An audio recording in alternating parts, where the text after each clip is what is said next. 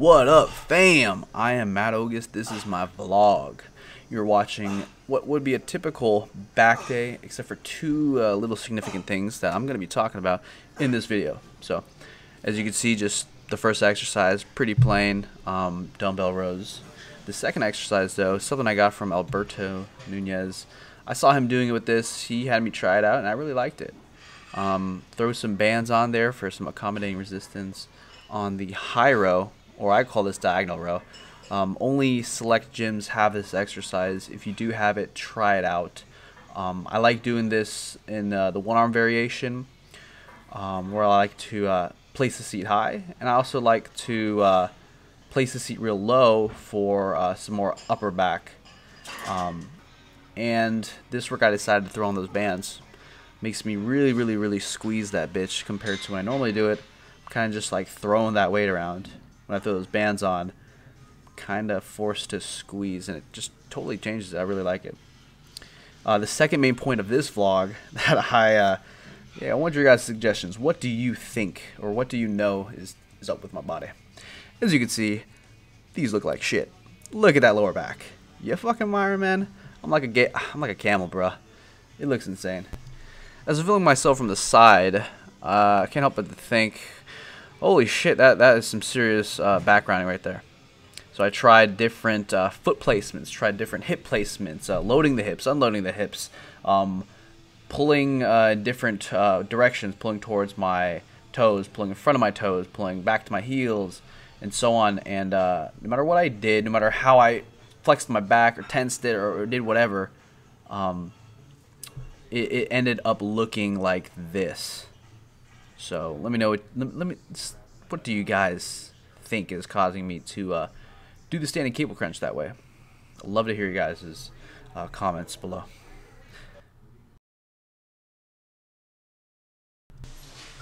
So I'm doing the math on myself, realizing that, okay, I am recovering quite well from this hamstring issue. I have noticed that my back rounding during my deadlifts is getting less and less every single week.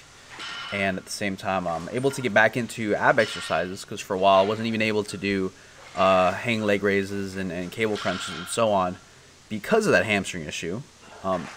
So the way I look at it is that, my core is a little bit underworked.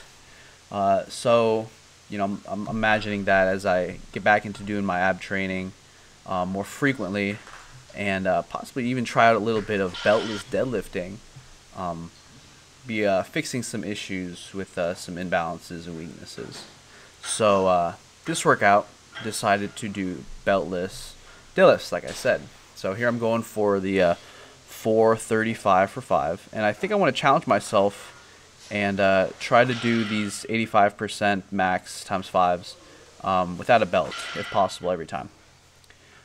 This was somewhat subpar conditions, but I still was able to get this for 435, and I noticed that my back looks pretty decent.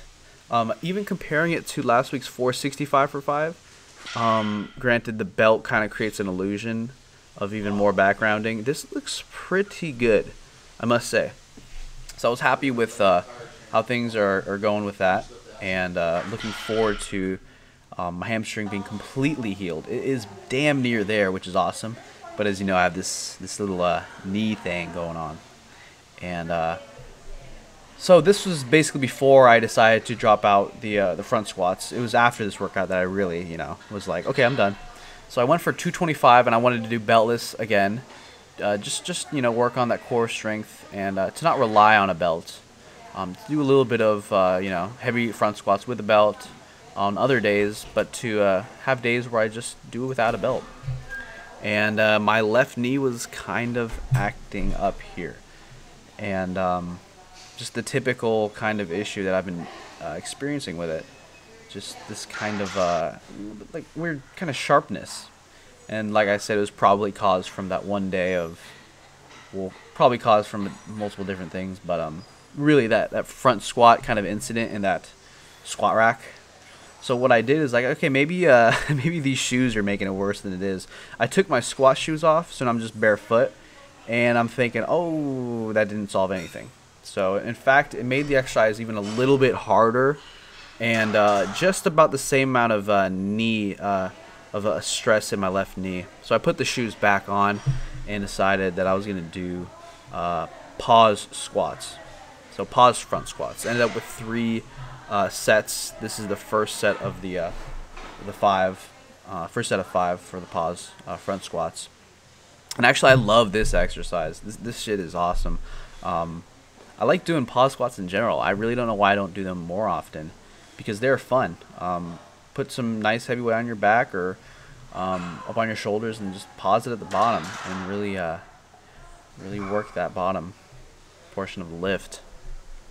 So this is just the back view. I wanted to see how it looks.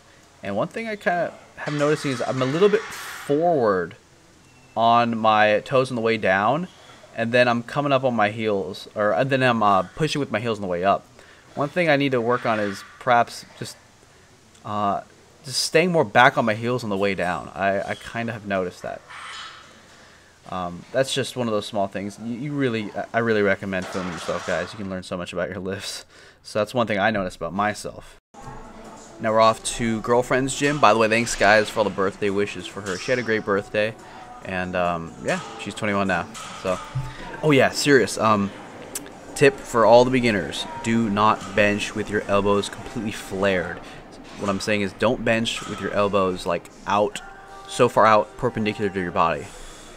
It's seriously one of the most typical kind of beginner and even intermediate bench like that. I don't know what they're asking for. That's for fucked up shoulders, to be honest. So as a beginner, you don't have to quite tuck the elbows close to the body, as close to the body as me, but you definitely don't want them out perpendicular to the body, unless you really don't care about the health of your shoulders, because they will be destroyed sooner or later.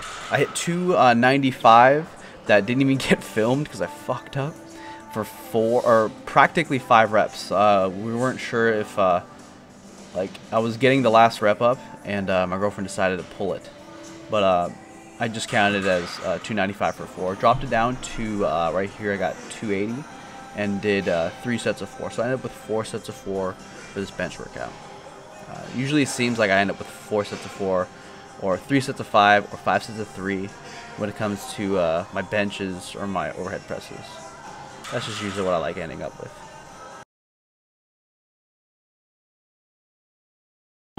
Vlogs are back, guys. Going to the zoo with the girlfriend and the niece in the back. Starting the day off with Chipotle. Of course, of course. So, see you guys at the zoo. Chipotle and Disney music.